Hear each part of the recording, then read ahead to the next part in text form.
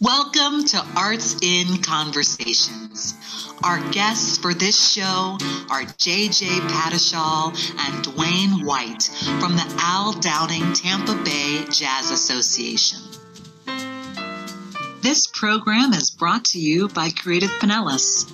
Our mission is to facilitate a vibrant, integrative, collaborative, and sustainable Pinellas County arts community and arts and cultural destination. Creative Pinellas is funded in part by the Pinellas County Board of County Commissioners, Visit St. Pete Clearwater, and the State of Florida Department of State Division of Cultural Affairs. Joining us in this week's conversation are J.J. Pattishall and Dwayne White of the Al Downing Tampa Bay Jazz Association.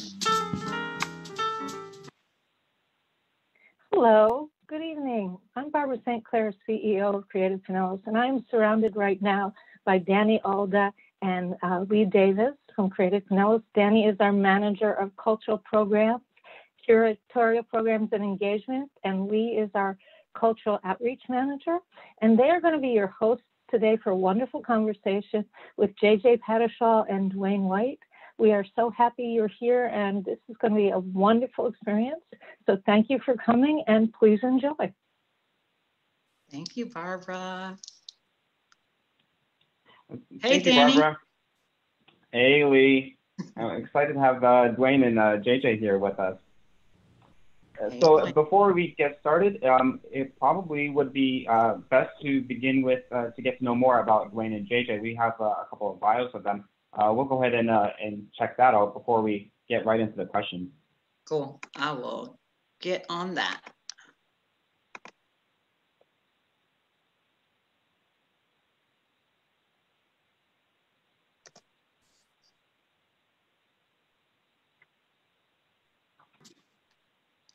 J.J. Pattishall is the next generation in a lineage of talented musicians, educators, and community leaders firmly rooted in cultural tradition and creative innovation.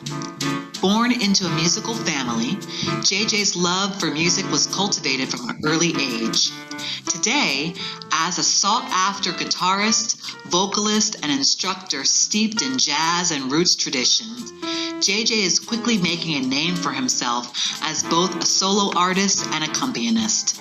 His global outlook combined with a down-home sensibility give him the unique ability to connect with audiences from all walks of life. Dwayne White is a professional trumpeter and music educator who moved to Tampa in 1996. He served as music specialist at Lanier Elementary School, where his colleagues selected him as Teacher of the Year in 2004. Dwayne currently works as a counselor at Tampa YMCA Youth Development. In his role as the chairman of Education and Scholarship Committee, Dwayne is largely responsible for the Al Downing Jazz for Youth Initiative, which presents clinics and performances at several school and community settings in the Tampa Bay area.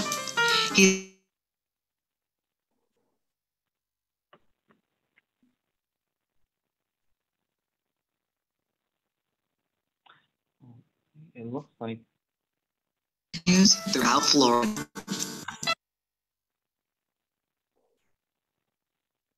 Welcome,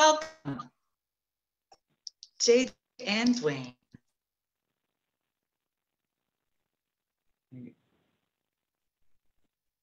We may have frozen for a bit here. Oh, okay. I'm frozen now. All right. So we're excited to have you, JJ and Dwayne. We get to speak with a couple of great musicians working here locally, but also, of course, like it's mentioned in the bios, you guys work with Al Downing Tampa Bay Jazz Association. And so, of course, that might be a great place to begin the conversation tonight. I wanted to ask, first of all, who Al Downing was, and how does the Al Downing Tampa Bay Jazz Association continue his legacy? Well, I'll take that. Al Downing was an educator. He was a musician first, and he was an educator as well. He played piano and organ and keyboard instruments. and he taught for a lot of time in his career. He actually was in the Army at one point. He was a Tuskegee Airman. He had a varied background, but how I came to know Al Downing, when I moved to the Tampa Bay area, he actually gave me my first gig as a professional musician in the Tampa Bay area. And once I found out a little more about him, I found out about his education background. That was one of the things that influenced me. And he taught on several different levels: elementary level, high school level. He taught at Gibbs High School, taught at Perkins Elementary School, taught at St. Pete Junior College. It was at the time. And he was a fantastic educator, and he was a wonderful jazz mentor to a lot of people in the area here. And one of the things, when I was asked to be a part of the Al Downing Tampa Bay Jazz Association, I thought of Al Downing himself and the mission that he had. And one of the requests that was requested of me was to take over the education and scholarship role. And again, just knowing who Al Downing himself was, and then the influence that he had on me, taking me, somebody new to the area, and welcoming me into the jazz community, and acting as a mentor to me and some of my friends as well. It was a perfect fit for me. Sounds like an amazing man. And he passed away in 2000, is that correct? Yes, he passed away in 2000. Well, you're doing a wonderful job continuing his legacy. Tell us a little bit about your members and how the organization supports their career as musicians. And I'd like you to take this a little bit both pre-COVID and now. Well, sure. First I'll say thanks for having us here again. This is really awesome. I'll start that by piggybacking off of some of what Dwayne just said, in that Dwayne has been super instrumental in me actually getting to know. I relocated to St. Pete from Orlando several years ago, and so I was making my way through, and Al Downing was really one of the first. It's just a great point of contact within the community. It's an established organization, and it was, as I got to know our members, I really started to, even though Al Downing passed away before my time, and even some of the members, some of the musicians who have been a part of our organization over the years, who I've heard through stories, have since passed away as well. It's not difficult after a few conversations to find out, to kind of learn about that legacy. Musicians like Dwayne, and on any Monday night, if you've been to one of our jazz jams, what we'll talk about later, the kind of his influence and his reach. I have been fortunate to experience some of that just in the conversations that I've had with our members. When we talk about our members, I was thinking about this, and it's really kind of an interesting dynamic in that the members are a mix of musicians, which are definitely kind of the heartbeat and the soul of the organization, to community members. We've got our people who have been with the organization for maybe since its, if not its inception, since pretty close till, who've been, some have since moved away, but we have a pretty tight-knit community. We also have community partners like folks like The Hangar, where we do our Monday night jazz jam, the Carter Woodson Museum, directed by Terry Lipsy Scott. We're fortunate to have some of these community partnerships. That's before we even get to the venues and even expanding out. So it's really, and I'm sure Dwayne will be able to have a little bit to say about this too. The interesting thing about jazz is that it's very much, jazz allows for a very multicultural, multi-generational dynamic in a certain way. And that's one of the things that I always, I think that's one of the things that drew me to this organization initially, was just the fact that You know, actually, if Dwayne's probably the first face you're going to see on a Monday night. So if you go to the jazz jam at the Hangar, Oh boy. What a you know, welcoming face it is. yeah, it's true. He's probably the first face. You know, he's the that you're gonna see, and so he was really instrumental into really bringing me in the. I'm pretty sure he's the one that brought me into the fold initially. So all that to say, you can't help but you notice just on any given night you've got young lions, and that's what we affectionately call our college and high school students, and our veteran musicians who are really, to me, based off of my own upbringing and the dynamic that I kind of grew up around, that really resonated with me, that you could have this young generation playing alongside guys my age, playing alongside guys my grandfather's age, and that dynamic is really special, and I think it's unique to jazz. It's not necessarily the only spot where you'll find that, but it's definitely something that is a unique quality about this music. So, Dwayne, I don't know if there's anything else you'd have about that, but that gives you some idea. Yeah, I think you hit the nail on the head with that, JJ, because it is multi-generational, multicultural. It's not unusual to come on any night and have a 15-year-old on stage with a 75-year-old. You know, that happens all the time. And they're both learning from each other, you know, so there's right. So yeah. I've been to some of the jams at the Hangar. It's a beautiful thing to witness. Men, women, young, old, black, white, Latino, Asian, everyone. It's really fantastic. Such as jazz. Oh yeah. Yeah. Talking about that sort of intergenerational interchange, I'm a little bit of a jazz nerd, so I'm excited to be able to ask you guys who have been your biggest influences musically. What is your musical background? Go for it, Dwayne. You start that. My musical background, I grew up in New Orleans, and New Orleans is music is just another part of the culture there. It's what you it's in the air. You see and hear it everywhere you go, even if you don't realize it. And I grew up playing trumpet, and I think I started playing when I was 9. Wow. In grade school, and I played all the way through my school career. I was in marching band, which is a big deal in New Orleans as well.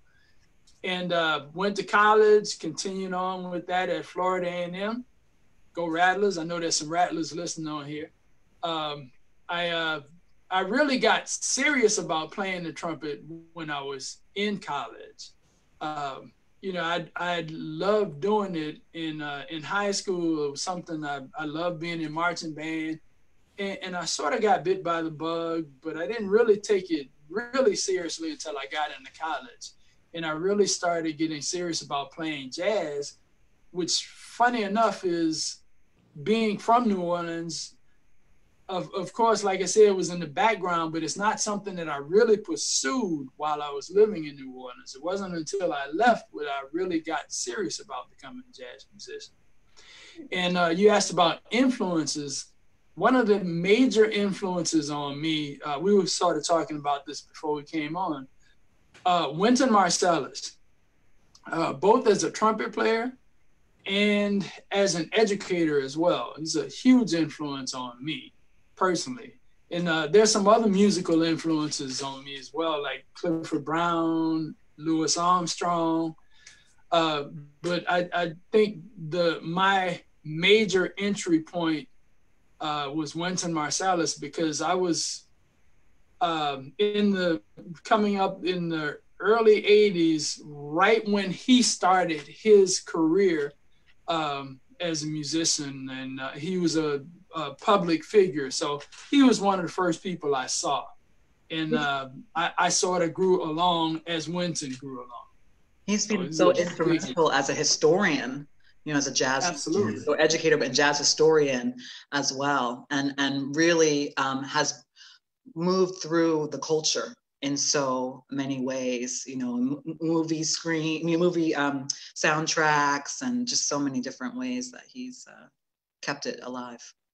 Yeah, I would definitely. say too. Off of that, I mean, Dwayne, you'd probably be able to. I think Winton has also been very instrumental in helping to raise the profile of jazz and to really draw, in a certain way, demand the respect that it deserves. I mean, right alongside highbrow classical music. I mean, Winton has, but the unique thing about Winton, Dwayne and I talk about this a lot too, is that he has a unique ability to take the information and distill it in a way that is also accessible. So to somebody who is new to jazz, and I know we'll talk about this later, but if you're looking for a place to start, I mean, there's no better place to start than Winton. So yeah. Yeah, he definitely takes the everything in jazz, and he makes it very accessible to the layman. You come in, you don't have to know anything about it, but he will explain it in a way that you understand exactly what he's talking about. And I think that's done a lot for the profile. Yes, let's give some props to the whole family. The patriarch, Ellis Marcellus, just passed away this year. And I know that it gave so much to the New Orleans community and was such a big influence. Yeah, Ellis Marcellus. Oh, go ahead, JJ. No, go ahead. Ellis Marcellus came to when I was in junior high school. He brought some students from NOCA, the New Orleans Center for the Creative Arts, and they did a jazz presentation for us. I think I was in 7th grade or something. And that experience has stuck with me, and it's one of the things that kind of drives me in what I do, with the Aldine and with education and outreach as well. So Ellis Marcellus was a huge figure in the New Orleans music scene. Kind of on that, actually talking about that too. Just Ellis I kind of learned about Ellis coming in through the back door in a certain way, because I was, as a child, one of my probably earliest introductions to something. I mean, we grew up with a lot of jazz in the household. My grandfather was played a lot of traditional New Orleans style jazz growing up in a family of musicians. But as far as real, beyond kind of like Louis Armstrong, I was drawn to, I think one day one of my parents brought home a Harry Connick Jr. album. And all of a sudden it was funny because as a kid, it was, I was little compared to what other kids my age were listening to. It was a little odd, and it wasn't kind of the typical listening for somebody that age. This is like 12, 13. But in that, it's funny because now I look back on that and I look at that, at somebody like, I'll just say Harry Connick Jr. At that time, he actually kind of opened the door, and once I found out, Ellis Marcellus was his piano teacher, and that led me to Branford and Winton and all New Orleans and beyond. So that family is just always been like a super, very much an inspiration to myself as well. So,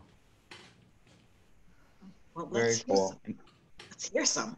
What you think? Yeah, Dan? all right. Should we get them to play some music, Danny? Our first music break. I understand, JJ, you've got something prepared for us. Yeah, so I guess the theme for the first part of it, Dwayne and I know we were kind of riding the same wavelength here, so it'll be a little bit of a New Orleans vibe.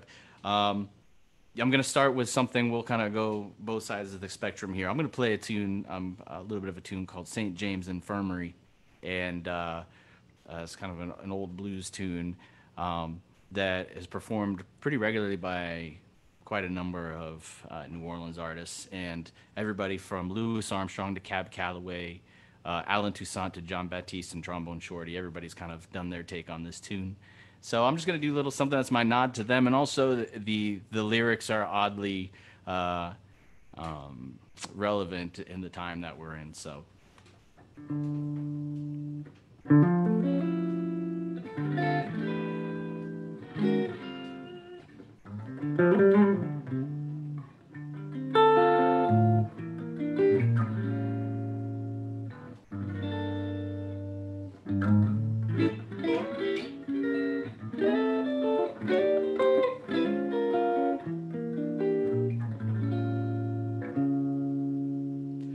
I went down to St. James Infirmary. I saw my baby lying there. She was stretched out on a long white table. So cold, so white, so fair.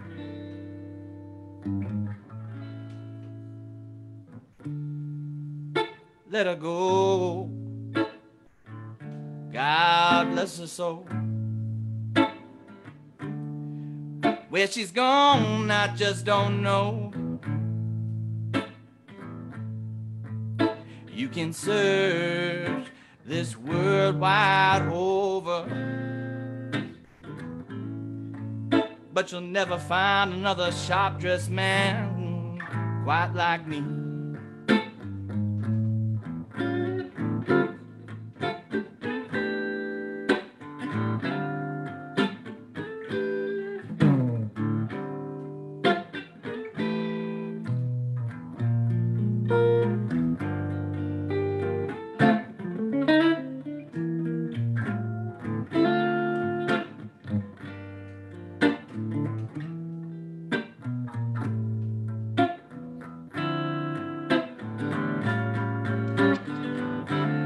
Let her go, God rest her soul. Where she's gone, I just don't know. You can search this world wide over, but you'll never find another man quite like me. No, you'll never find another man quite like me. You'll never find another man quite like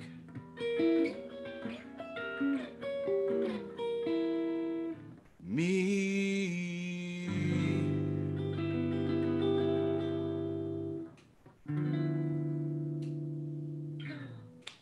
St. James Infirmary. Very nice. right. Thank you. Where's my clap? Okay. My clap icon. Yeah, the clap icon. Come on. Oh wait, Yeah, I can do it. Right.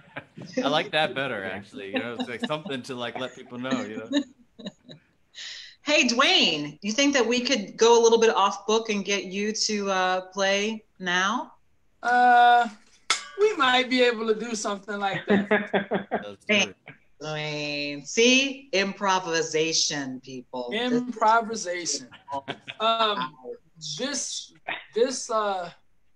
week, the past few days, it's been a couple of dates involving Louis Armstrong.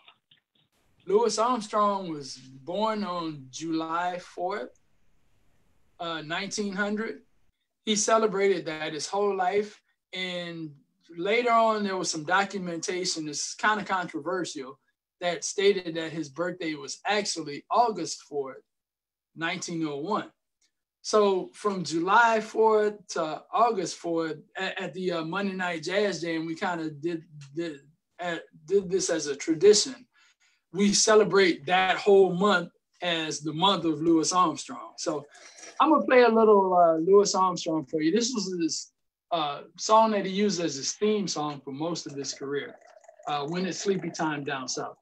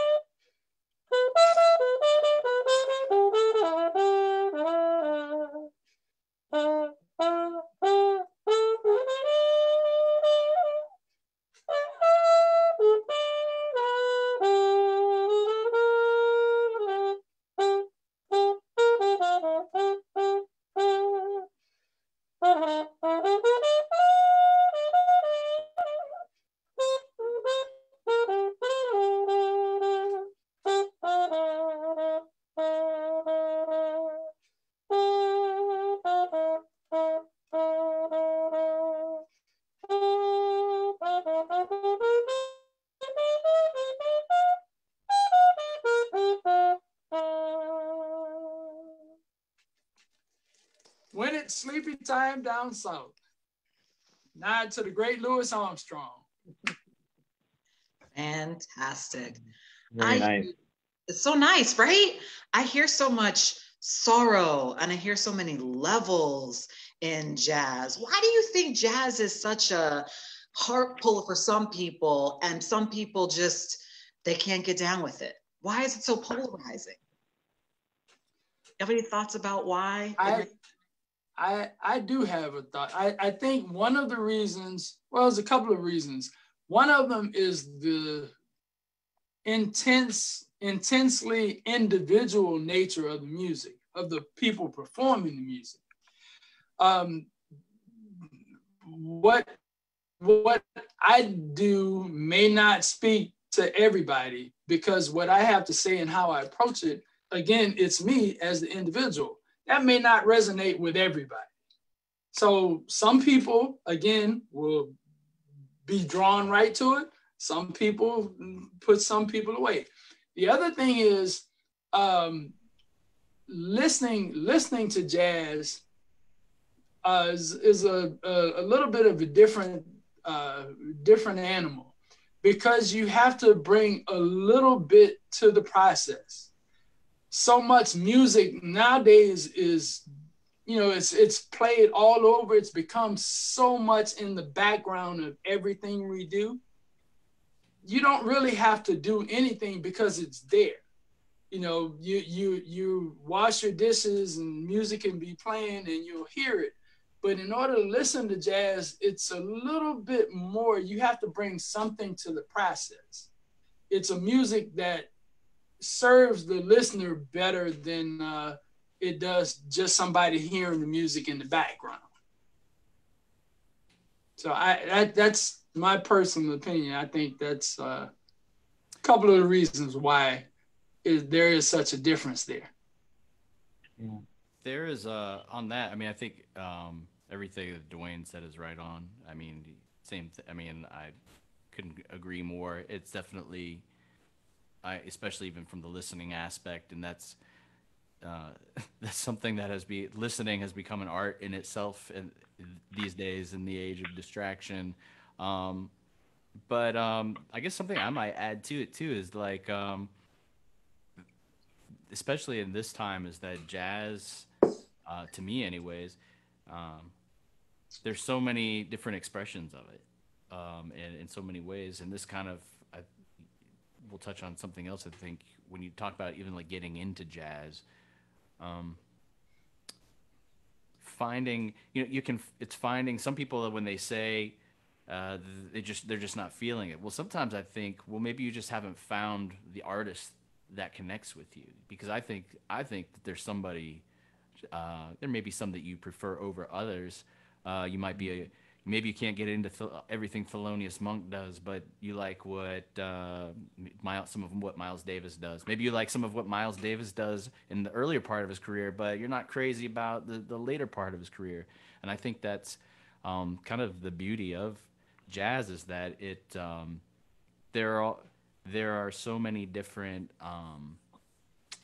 ideas, or I guess approaches to the music too, and concepts of what is jazz and what isn't. I guess I see it in like the upcoming generation. It's really interesting to see in the ways in which they're really, like, it's impressive to see how the upcoming generation is really rooted in, really up on some of these important players, but they're also really open because of the influences that they are around today. So everything, whether it's hip hop, electronic music, rock, whatever they're listening to today, trap music, they're really open. So I think really it's like, hey, find that point of entry. Maybe don't write it off. You just got to find that artist that resonates with you. If you like, doesn't matter who it is. So yeah. So sort of towards that, for somebody that is just getting into jazz, or maybe that wants to but has no idea where to start, what do you think is a good album to start with, or what is sort of your go-to album to get people started? Go. See, I got to think on that for a second. We'll each give you one. Go ahead. For me, the go-to album would be Kind of Blue. and that's probably a lot of people's go-to album because it's the biggest selling jazz recording in history. So that would be my go-to pick for somebody, because I think it has several different flavors in the record itself. So I think somebody is looking to get into it, you'll find something that you can get into on that. I gotta tell you, that was my first one. Somebody got it as a gift from me when I was a teenager. Yeah, Nice. Really appropriate. I think that's you just validated what I said. I think that's probably a lot of people's first. Interestingly, I think it's probably a lot of people's first real like jazz album. I feel like I know that I got it as a gift from an uncle, so I didn't know. It's funny because when he said that, I was like, "Kind of Blue" feels like a good starting point, but is that over? No, I don't want to use the word overplayed, but you feel like is it overstated to keep saying it? But it really is. I mean, it's just a great album. What about contemporary artists that you may encourage people to get into? Oh man, that's just like a whole nother thing. I mean, for me, it's anything by Esperanza Spalding. I mean, I know something. She's everything from, her earlier stuff when she was coming out to even her. I was just listening today to 12 Little Spells, which is kind of out there, but it's, when you you got to listen to it with headphones, and it's really, just really interesting. So, for those of you who don't know, Esperanza Spalding is a bass player and a singer. She's fantastic. Oh wow, she is. What about you, Dwayne? Anyone contemporary that you're really inspired by? I think the person that I'm inspired by is somebody. He's contemporary, but he comes out of the traditional side. He started as a traditional artist, and that's Nicholas Payton. Of course, he's another trumpet player as well. What he does today is not where he started his journey. I love the things that he does. Say more about that, Dwayne, so people who may not know Nicholas Payton's journey, they can understand a little bit more what you mean about that. Nicholas Payton started his career. He's born and raised in New Orleans as well, the city of trumpet players. He was a protege at one point of Wynton Marsalis, talking about Wynton's influence. And he learned a lot of the traditional New Orleans music. Nicholas's father was a musician as well. He was a bass player. So he came up through that traditional New Orleans route, playing traditional New Orleans jazz into bebop and all of those things. But the things that he's doing now, he's incorporating a lot of hip hop, electronic music. He's no longer just a trumpet player. He's a multi-instrumentalist now. He plays on one set. He'll play trumpet. He'll play Fender Rhodes piano, and he'll also play bass. Like I said, his father was a bass player. So he takes all of those things and combines those things into some really interesting colors and moods and feels, I think. So he's somebody I think of as contemporary with what he's doing now, but taking those traditional elements and moving them forward into the space that he's in now. He's on my list too. Yeah, actually, he was right there as well. That's actually, and if you ever want to chat, for any of you out there, that he's a very interesting figure too. So if you follow him on Instagram, he'll make you think too. He's very outspoken. So he's really interesting intellectual. He's just very much historian and an intellectual as well. So worth checking him out. A little plug for Nicholas, I guess, too. The Blue Note Club in New York, they're doing these live from home sessions, and he does one or two of them a week. Nicholas Payton does, and it'd be well worth checking out, I think. It will. We'll check that out. Yeah. How I do was you, going to bring it. go ahead, Danny. I'm sorry. I'm taking a question that you had intended to ask too, Lee. So sort of taking this a bit locally. So if you could tell us a bit about the history of jazz here in Pinellas County, where we live, and some of the musicians, venues, and communities that sort of build up that tapestry. Sure. Well, actually, I'm going to set it up because I think, again, Dwayne is from this area. He spent a lot more time in this. Actually, he spent a lot of time in this area, but I can say something that would kind of be a nice setup that I think he could kind of explain. The one thing I noticed about it is coming here from, I grew up in Central Florida, so coming here from Orlando, St. Pete and Tampa, the Tampa Bay area in general, was just a really interesting vibe compared to what I had grown up around. And so, although it's different, it has its own thing going on compared to cities like New Orleans or Memphis or cities like Chicago. I mean, it's funny because we've got a little bit of everybody here. Everybody brings they come from all these major jazz areas, and they bring a little bit of that with them. But there's definitely there is for me there is a vibe and there is a history here that I wasn't as familiar with even growing up in Orlando.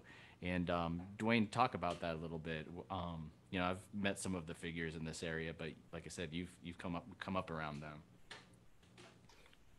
Yeah, I not being from this area myself, I don't have a lot of direct connection with the actual music scene, but I have met a lot of the figures that have been here. Like I mentioned before, Al Downing was the person who gave me my first professional gig once I moved to the Tampa Bay area. Ernie Calhoun, who's a saxophone player, he's still around. We helped celebrate his birthday on a Zoom call. JJ, you might remember that. Ernie Calhoun's a fantastic saxophone player. He was actually one of the founders of the Al Downing Tampa Bay Jazz Association, along with Al Downing himself. How old is he now, Dwayne? Again? How was it? 80? I believe it was 85. Yes. 85. That's right. Did you have a jam session when you celebrated his birthday? Did y'all play too? No, unfortunately, we couldn't do that because it was during this COVID time. We had a Zoom session where we got a whole bunch of people that knew Ernie together, and we just had a big Zoom party for him. So we weren't able to play music. Although a young saxophone player named Kendrick McAllister did play for him. He actually met Ernie and somebody that Ernie kind of took a liking to. Kendrick's one of our former scholarship winners. He's currently, when school starts again, I guess he'll be studying at SUNY Purchase in New York. But Kendrick actually played for Ernie. And when Kendrick was playing, it was funny because you could see Ernie kind of light up, because we were all on screen. So that was fantastic. But as far as the scene goes, there were a few people that were influential. When I got to the Tampa Bay area, one of the first places that I went to that everybody told me about was the Garden Restaurant on Central Avenue in St. Pete. Buster Cooper held court every Friday and Saturday, and Buster was an influential figure on a lot of the younger musicians in the Tampa Bay area. He was sort of like a musical godfather. Mm. So there were a lot of people that came under his influence. John Lamb was a bass player. He and Buster both were part of the Duke Ellington Orchestra back in the 1960s, late 1960s. Have you met John Lee? No, I haven't. I should. Yeah. You definitely should. Definitely should. So, Dwayne, how do you incorporate history and then musical proficiency into your educational programs? Well, the way I look at it, a lot of playing this music or really getting into this music, like I said before, when you listen, the music sort of rewards the listener, but it also rewards people who have a little sense of the background of the music. So I think knowing a little about the music is important. We were talking yesterday. I just did a program with some kids over in the YMCA summer camp over in Tampa, and it was great because we talked about we did a presentation called "Different Faces of Blues." We talked about how jazz musicians use the blues in different ways and how it developed. So we did a New Orleans blues.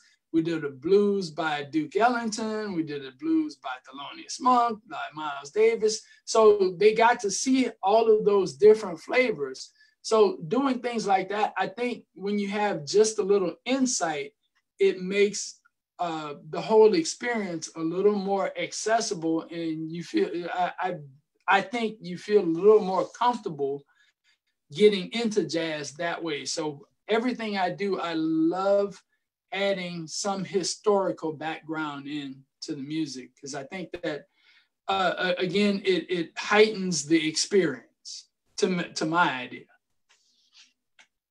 Can we heighten the experience again for our audiences and have one of you play another song? Sure. Okay.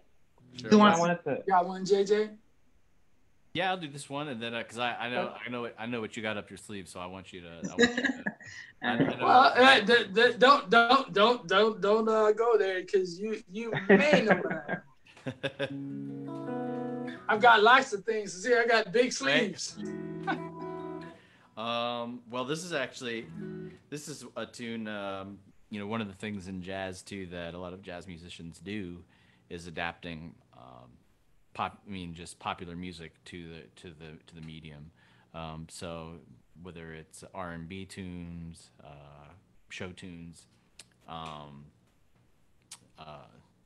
folk tunes, so all of that, blues, all of that, jazz musicians, there's kind of like this tradition of also adapting and arranging or rearranging tunes to fit within the jazz kind of idiom.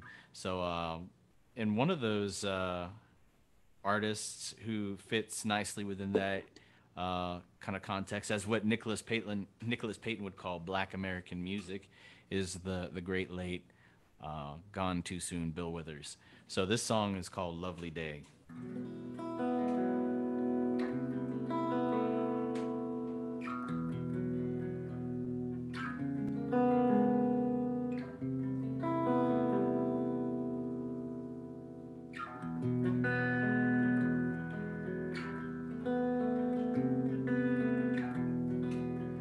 This will be a little more uplifting than the last one.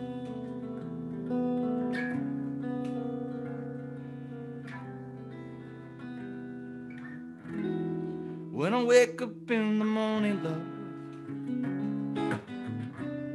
in the sunlight hits my eyes, something without warning, love,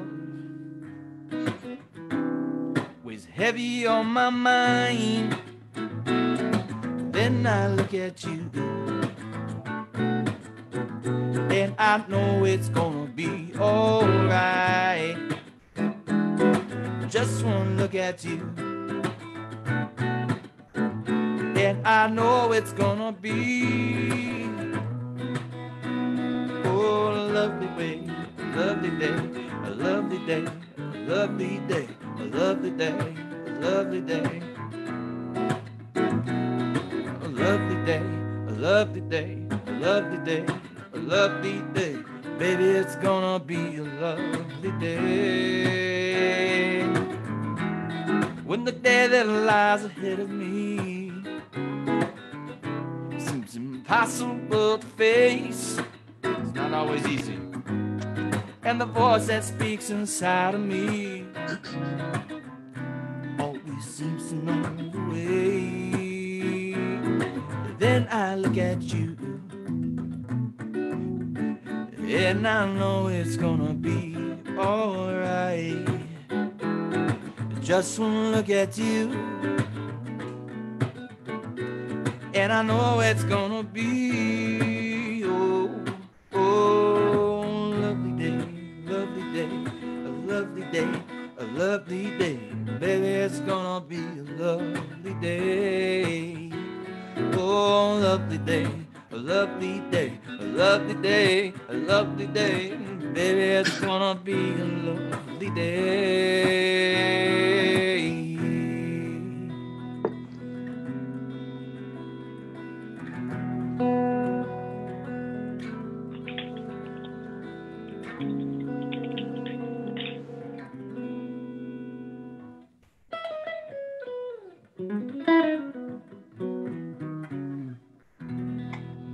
Some Bill Withers for y'all. Oh, great. Thank you. All right. Thanks a lot. Talking about this live performances streaming on Zoom and Facebook. We got a comment on Facebook I wanted to share with you guys from Anita. She mentioned, thank you for live streaming Monday Night Jazz Hour throughout this quarantine. It's a highlight of our week when we meet friends online to enjoy great music. So it's been cool to see you guys, sort of adapt to this situation. But I also wanted to mention, just like Anita did, for anybody watching the show right now on Facebook, if you have questions, comments you want to share with our guests, with us this evening, just type them in there in the comment section, and we'll get them ourselves here, and we can share them too. So if you have any questions for JJ or Dwayne, please feel free to share them there. It sort of reminds me of another comment that we saw on here. Kimberly on Facebook mentioned that my youngest son plays trumpet and was ecstatic when he got into jazz band at school. So I want to ask you guys, what are some of maybe the misunderstood or less communicated advantages of music education or being a musician or just music in general? Well, let's see here. With that, I guess one of the things, I'll say this, and I know Dwayne will have some good information to say too, is that, there's no one, as I've gone through this, because I've gone through traditional, went through the kind of the traditional path where studying with, I've been fortunate to be surrounded by some very talented teachers and mentors, and then went through college and studied formally. But it's funny because you get out and you realize that there is really, there's no one way to do this. And I think you have to find that path that works for you, and find that music, find that piece of the music, that thing that drives you. And jazz, besides obviously, you always hear about a lot of times the benefits of something like music education, but it really also, especially studying jazz, and especially in the time that we're in now, doing your homework and really learning about the history, there's a valuable lesson to learn. Just in knowing the history, it gives you a lot of perspective. The people that you get to work with, I think as artists in general, if you work, that's not necessarily just unique to music, but the nature of the arts, you just come into contact with so many individuals from all walks of life. And to me, I think that's probably one of the greatest things that I've gained, which isn't necessarily something that you get from being in school, but it's the perspective and the opportunity to work with some amazing people. Music education also, Dwayne and I have had some great conversations about this. There's a lot of conversations about what music education means today, and in jazz education. And there's so much I think about, guys, the individuals that we study who created this, who laid the foundation for this music. And this music wasn't formed, and it wasn't created in a vacuum. It wasn't created in a classroom. It's lived experiences, and playing on the bandstand, playing alongside a 75-year-old, and Charlie, the rumor is Charlie Parker had the cymbal thrown at his head. That was like, it's you know, it's not easy. But those same mentors who are going to ride your butt are also going to be the ones who are going to show you, are going to open, they hold the keys to the kingdom, if you will.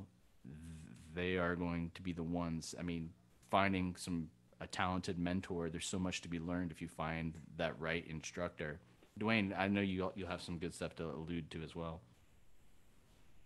Yeah, what JJ said there, I think that's one of the drawbacks, if you will, of the educational process today.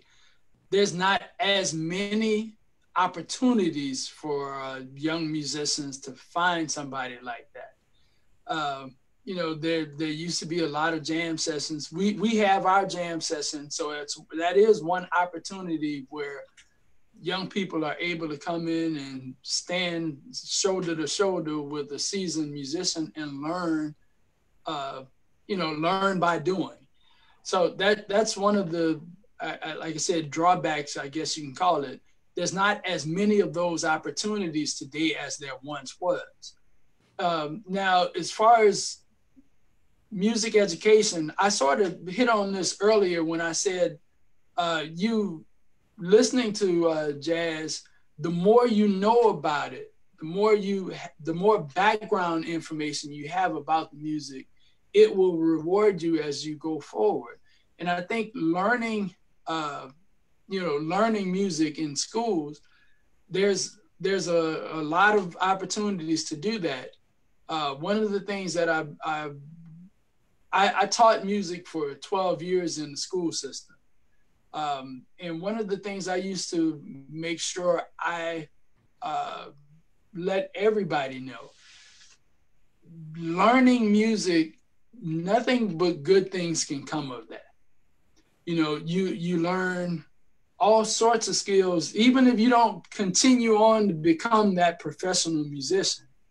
But the discipline you learn from practice, being able to work together in a group with other people. I mean, there's so many skills that you can gain from just learning the process of music, of getting involved in it. So I always influence anybody I can to get involved in learning music, whether it be in school or whether it be just learning how to play.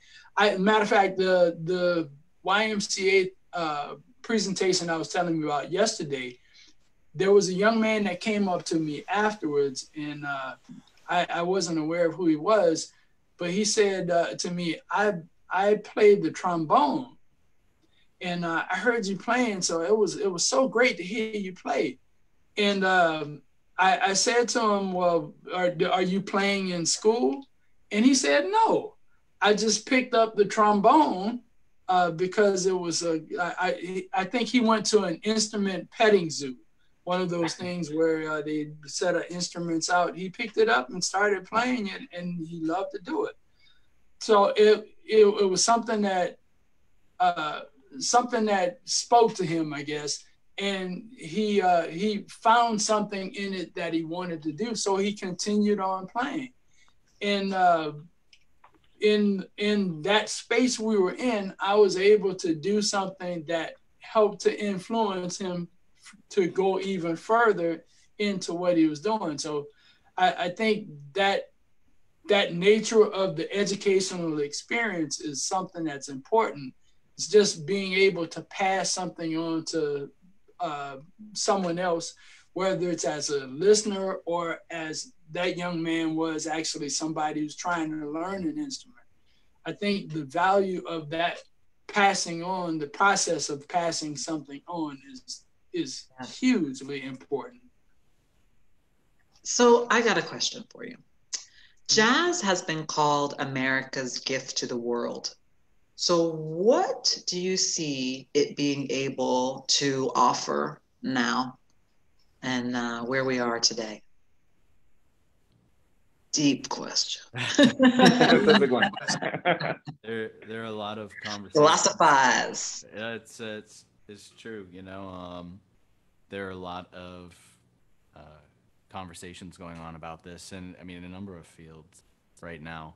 And I'll say this from my unique place in this is jazz, and I know Dwayne will, as always, he'll have some great information to offer too, but something I've been thinking about this is, okay, well, if you, jazz kind of, if you study the history of it, just like it's like studying American history. This is an interesting time. It's a strange time we're in, and a difficult time. But there's a lot to be learned. I mean, jazz has been there since essentially in some form, whether it's the early beginnings to where it is now. Even if jazz hasn't been in the mainstream, if it's kind of been on the periphery or has drifted to the periphery, it's still been there. And it's been a part of the story, and it's always kind of had this, there's always been some sort of a commentary in some way. So there are lessons to be learned. I mean, you learn when we talk about things like race and race relations, or you talk about integration, or you talk about these ideas of the aspirations we have for unity and equality. And those things, it's like in a certain way, the jazz, I think,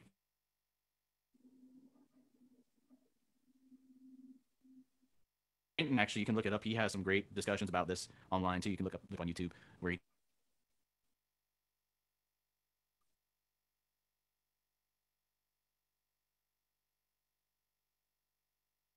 compromise, being able to swing together, these ideals, being able to express it's like individuality, kind of having that sense of, you're developing your own voice, but also contributing something positive to the conversation.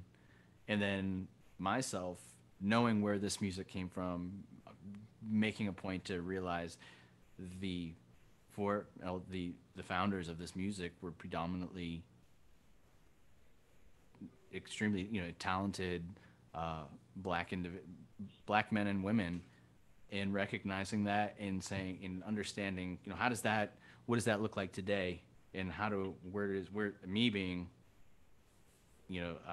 a white male, where does my place fit within that? How can I help to move this story forward? How can I help to communicate this to the next generation of students coming up? What do we need to do to move this thing forward? So there's a lot. I mean, like, it's a big question, but those are some of the things that have been on my mind anyways. What about you, Dwayne? What do you think about that question? Yeah, one of the things I like, one of the things JJ said, the story of jazz really is the story of America. Really closely parallels the history of jazz and the history of America. As America developed, jazz developed. One of the things Wynton Marsalis says, I love the way he describes it. He said, jazz is, it describes the ultimate form of democracy. It's individuals all taking their individual parts and working together to create something larger than each individual. So I think from that perspective, I think jazz has a lot to teach us about just life in general. That's beautiful. So I think I think jazz, even though, like JJ said, it may not be in the mainstream, it may be a little bit on the periphery. I think this music will always be there for us to give us something that we need to move on in life. Dwayne, can you give us a little something? Speaking of that something, Dwayne. Speaking of that, jazz has to give us. Can you give I think a little something? I think I can play a little something. Right. Again, the person that's occupying a lot of space in my mind right now, of course, is Louis Armstrong. He was born on July 4th, but he actually passed away on July 6th. And it's interesting, he passed away 2 days after his 71st birthday. So this time, it's sort of bittersweet, I guess. You celebrate the birth of Louis Armstrong, celebrate the death of Louis Armstrong. So I'm going to do one of his It's probably his most famous piece. I want you to get something in mind. I don't know if you'll be able to hear this. I did this in a Clearwater Jazz presentation.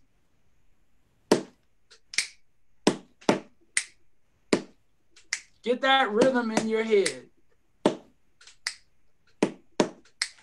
And as I play this, you'll be able to feel how that fits. Mm-hmm.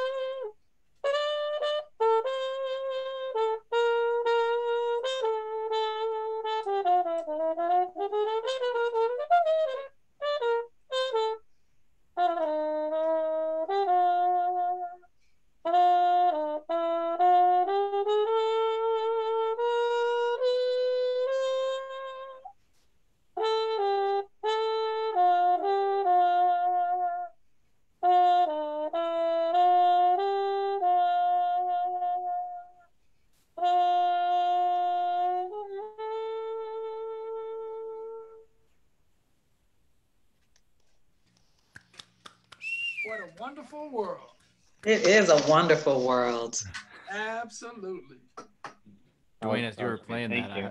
I have to comment on that. I was just thinking, well, it's funny because Louis Armstrong, his birthday being on the 4th of July, but I can remember growing up, and that was usually, I think, and that was the, my mom's side of the family wasn't technically the music side, but they were a big appreciation for music, and I can remember my grandfather was a big Louis Armstrong fan, so whenever we were kids, I feel like that's the sound that's in the back of my mind on 4th of July as kids in the backyard was Louis Armstrong's trumpet. So you just kind of triggered that moment as you were playing there. So I had to say that.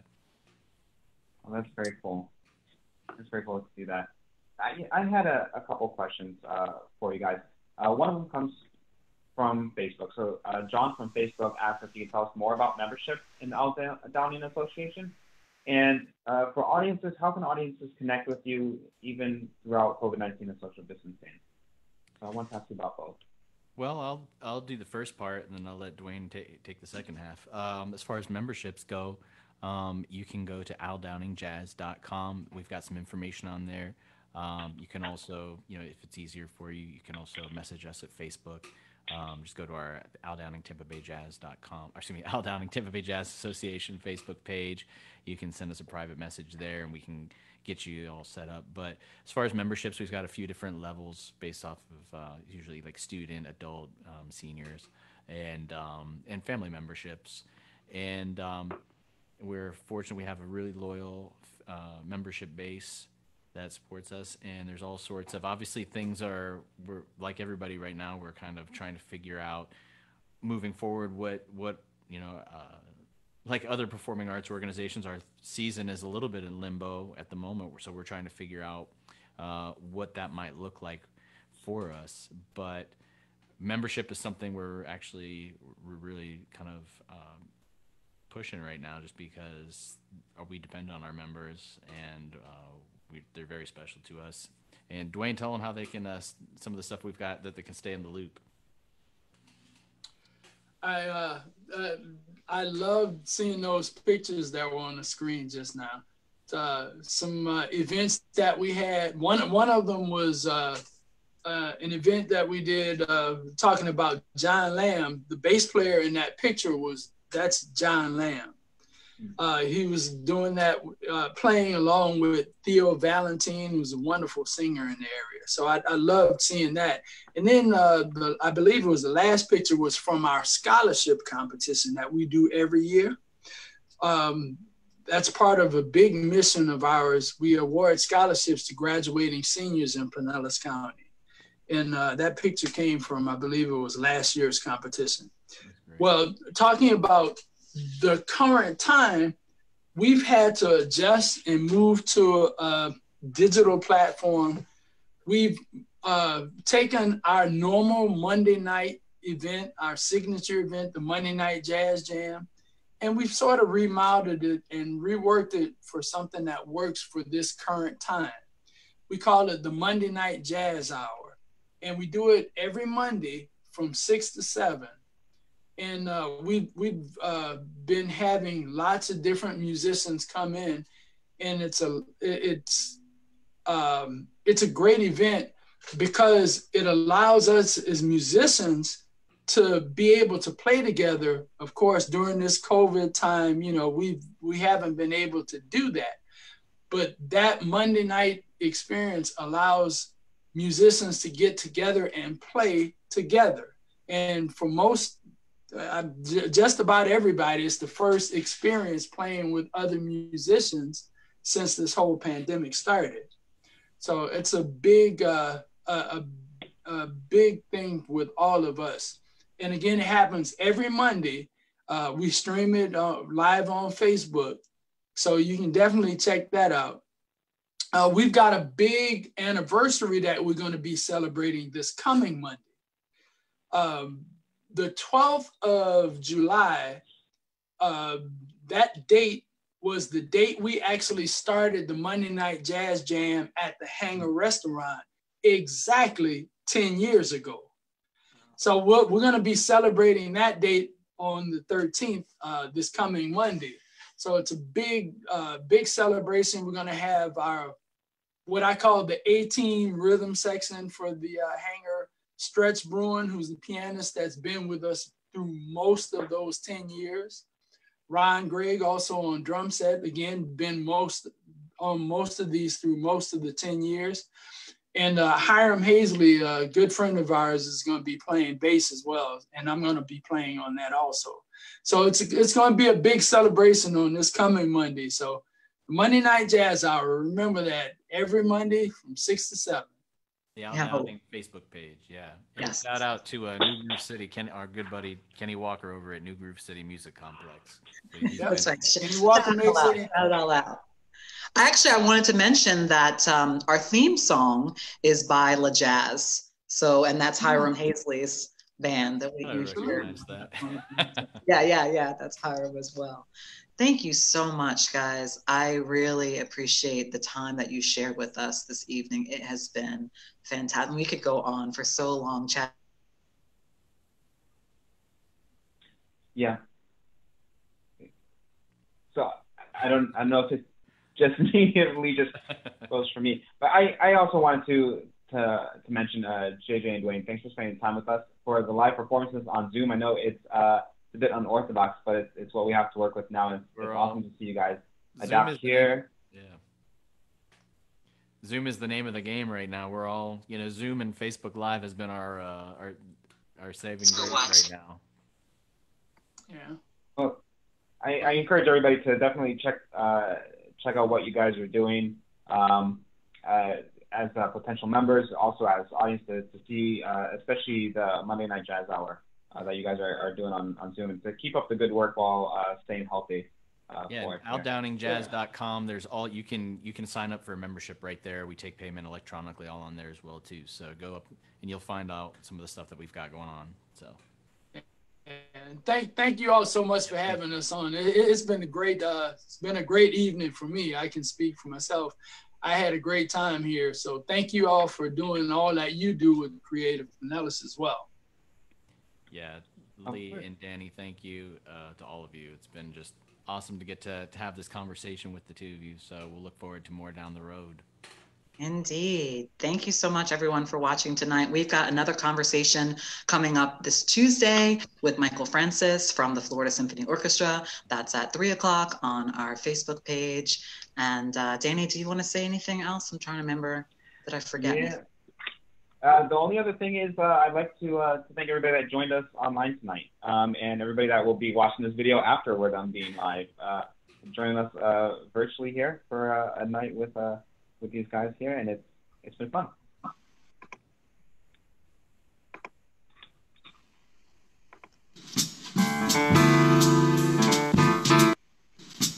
Thanks for watching. For more information on all the programming and resources from Creative Pinellas, visit creativepinellas.org.